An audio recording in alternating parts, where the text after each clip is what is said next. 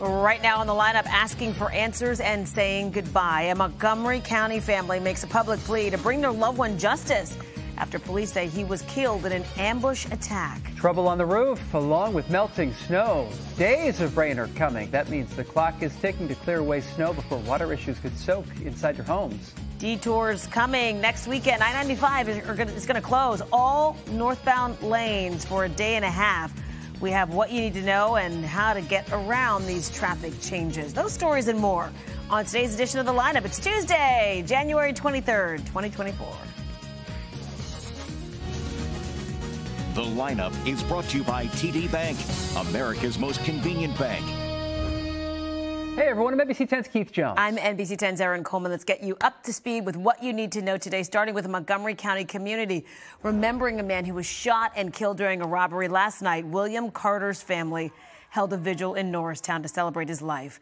Police say Carter was ambushed and robbed this weekend by 4 suspects, and they are still trying to find the people responsible. NBC 10's Gyllenhaal has more reaction from Carter's family. Well, the victim leaves behind a devastated family. They call his killing both cruel and senseless. While Norristown police, they are searching for 4 suspects who got away in a stolen car. He didn't even look like he put up a fight to anybody. He didn't deserve it. Family and friends of 35-year-old William Carter held a vigil last night on the street where he was killed. Surveillance video from Saturday shows the victim leaving his friend's house. Then 3 suspects jump out of an SUV and ambush. They surround him, robbing and then shooting the victim dead. A 4th suspect was the getaway driver in the stolen RAV4. That vehicle was later set on fire and ditched as police found it nearby. Authorities have offered a $5,000 reward in this case. At this point, the best clue is that surveillance video. However, the suspects are all wearing masks. In Norristown, Gyllenhaal, NBC 10 News. Randy, thanks. New this morning, students in the Chester County School District will soon be able to sleep in. Last night, the O&J Roberts School Board approved a plan to roll back the start of classes to give students more time to sleep. According to the new plan, classes across the district will start about a half hour later than they do now. That means for high school and middle school students, classes run from 8 a.m. until 2:45 p.m. For elementary school students, their day will start at 8:50 a.m. and end at 3:30 p.m. The district superintendent says research shows that students need more sleep, especially as they become teenagers. The controversial plan has been discussed on and off in the district for several years. The new hours begin next school year. Here's new video from last week's snowfall. Watch as a tractor trailer jackknifes and slides out of control. It happened last Friday in central PA. Surveillance video shows the truck sliding down a hill with the tractor trailer knocking down several poles. Stopped just before hitting a building. I mean, what a close call. Luckily, nobody hurt here, which is amazing. Temperatures are finally warming above freezing, but days of rain are also in the forecast this week. So now is the time to make sure your roof is clear of snow and ice. The expected drastic temperature change over the next few days means roofers are now working overtime. Their phones, they're ringing nonstop about fixing leaks and preventing what could become major water damage. Anyone that has issues with their roof that were small or weren't really causing any problems, now with the snow and ice thawing out, that's getting into the cracks. It's freezing at night and it's ripping things apart. As you see, all the drains are completely frozen solid. If you have concerns about water damage, remember, take pictures of whatever you have and contact your insurance company. Now to a traffic alert for anyone who travels on I-95 through Philly. PennDOT wants to warn you about a major disruption, and it's coming very soon, starting next Saturday night. In fact, the northbound lanes, they're going to close for 36 hours from Columbus Boulevard to 676 West. That's exits 20 through 22. It's part of construction already underway to build a cap over part of I-95. PennDOT says closing the northbound lanes now will help speed up the project to make road work safer for workers and drivers. Yeah, as of today on Monday, we're starting to light up message boards across the area to get the word out that there's going to be a closure here on 95. PennDOT says now is the time to start planning for detours. We've got a full list of ways around this closure on NBC10.com or the free NBC10 app.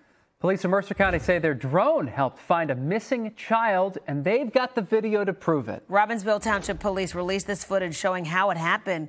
Police say they got a call for a missing child who was last seen running into the woods. Look at that. They launched their drone, which was able to find the child through thermal imaging. And it only took 10 minutes to do it. Then you could see a police officer and a canine from another department were able to move in and safely rescue that child. Incredible. Yeah, right. Philly sports fans have their sights set on baseball about 2 months away from the Phillies kicking off the new season at Citizens Bank Park. We got 65 days and counting. The Phils had an incredible run last season, and we're all hoping the team can take it all the way this time around and win the World Series. Yeah, you'll soon be able to secure your seats to watch the Phillies in action at Citizens Bank Park. Single game tickets for games at the ballpark to go on sale this Thursday, 10 a.m. Mark your calendars. Here's a few of the games on their schedule that are already pretty popular, we suspect. The home opener on March 28th is against their NL East Division rival, the Atlanta Braves. May 21st to the 23rd, the Phils will welcome the world champion Texas Rangers to the bank. Then, in June, the Arizona Diamondbacks return to the ballpark for a National League Championship rematch. That Friday game is also Cole Hamels' retirement night, so everyone who attends will get a 2009 National League Champions replica ring. There you go. Before we know it, it's going to be here. The Paris Olympics are fast approaching. Now we are seeing the uniforms for Team France. Yeah, let's take a look. A dozen French Olympic athletes took to the catwalk during Paris Fashion Week to parade their Stephanie Ashpool designed kit. It includes the Athlete Village uniform featuring a 90s vibe, as well as the training and competition outfits. The Summer Olympics in Paris begin July 26th. That's 186 days away. Of course, you can see all the action right here on NBC 10 and on the NBC Family Network.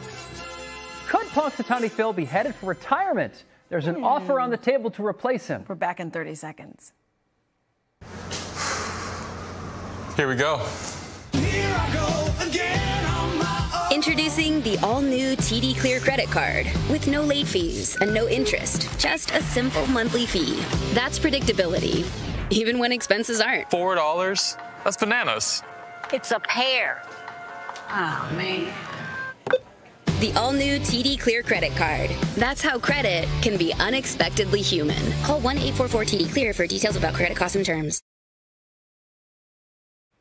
All right, welcome back. Former Phillies manager and Chicago Cubs legend Ryne Sandberg has metastatic prostate cancer. He revealed the news on Instagram yesterday and said he was diagnosed just last week, has already begun treatment. Sandberg says he feels strong and positive and plans to beat the disease. He's a Baseball Hall of Famer, spent 15 years with the Cubs after the Phillies drafted and traded him. He's also managed the Phillies for parts of 3 seasons. A tradition that has been around since the 1800s is next Friday. Of course, we are talking about Groundhog Day. Yeah, but once again, PETA is pushing to change the holiday, ultimately replace the furry forecaster with a gold coin so Phil can live out his golden years in a sanctuary. The animal organization sent letters to Phil's handlers yesterday, noting that over the years, his weather predictions are as reliable as a coin toss. They say groundhogs are shy creatures that need space to burrow, explore, and hibernate. They say the spotlight and attention aren't things Phil needs. PETA sent similar letters calling for Phil's retirement over the years. So far, the Punxsutawney Groundhog Club's president has not responded. So, what do you think? I've always imagined that Phil has a really great life. Yeah. In fact, we learned during the show earlier today that Phil basically lives in an apartment, air conditioned, right, in a burrow, right near, he's surrounded by knowledge at the library in Punxsutawney. Right? I mean, like, what other groundhogs living like this? His little hole is probably so decked out, like right. So cush. Yeah, everyone, leading up to the day, everyone celebrates him. They go to the library and go, I'm going to check out a book, and I'm going to see the groundhog. And oh, my God. He's probably got plenty of snacks. Yeah, snacks galore, I'm sure. So it's probably a thing. You go there, you give them a little, whatever groundhogs eat. They eat plants. They eat our gardens is what they do. I don't know. I think so. I think they eat vegetarian stuff, right? Talk about going down the rabbit hole. The groundhog hole. The groundhog hole. Yeah. That's how I would have sold that. Okay, let's move on. Philadelphia ranks high on the list of the worst cities for bed bugs again. Yes, again. It held on to the number 3 spot on Orkin's top 50 bed bug cities list. Chicago was number 1, followed by New York. Orkin based the list on where it performed the most bed bug treatments between December 2022 and last November. That included both homes and commercial properties. Here's a question for you. Did you get a good night's sleep? Because it could depend on which state you live in. Yeah. A new survey by one poll asked people about the quality of their sleep and how much shut-eye they get each night. People in California got the best sleep. In our area, New Jersey ranked the highest, tied for 4th. PA came in at number 7. Delaware tied for 26. The survey found watching TV or scrolling through your phone before bedtime had the biggest impact on sleep. Californians did that the least compared to people in other states.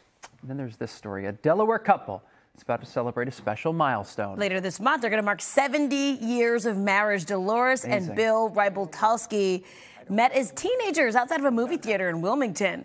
They were married while Bill was in the Navy. Well, 70 years, 4 kids, 6 grands, 4 great-grands later, Dolores is now 90 and Bill's 92. With a love story 7 decades in the making, we just had to know their secrets to a long, happy marriage. We can talk to one another and give our opinions and not get angry with one another. I kiss her every morning when I get up, every single morning. I don't miss a morning. I've done that for 70 years. Oh, my gosh. Later this month, the happy couple will have a special mass at Hedwig's Church in Wilmington, where their marriage began 70 years ago. How special is that? It's incredible. And to think the family they created, too, from that bond 70 years ago. Yeah. It's unreal. Absolutely incredible. And God bless them. You know, the simple advice they give, too. You communicate and you show affection, basically, right? Yeah. And that'll do it. Yeah. Wow. All right. How about that? Nobody said like red wine, drink red wine a day. Drink root beer, a hot dog a day. Exactly. Yeah. No, they were like, you know what? I kiss my wife every day. That's right. And we communicate really well. Very, very smart. That does it for today's edition of The Lineup. For Erin Coleman, I'm Keith Jones. You can get NBC 10 News updates right here on the NBC 10 app and catch us weekday mornings from 4 to 7 a.m. Have a great day. See you guys.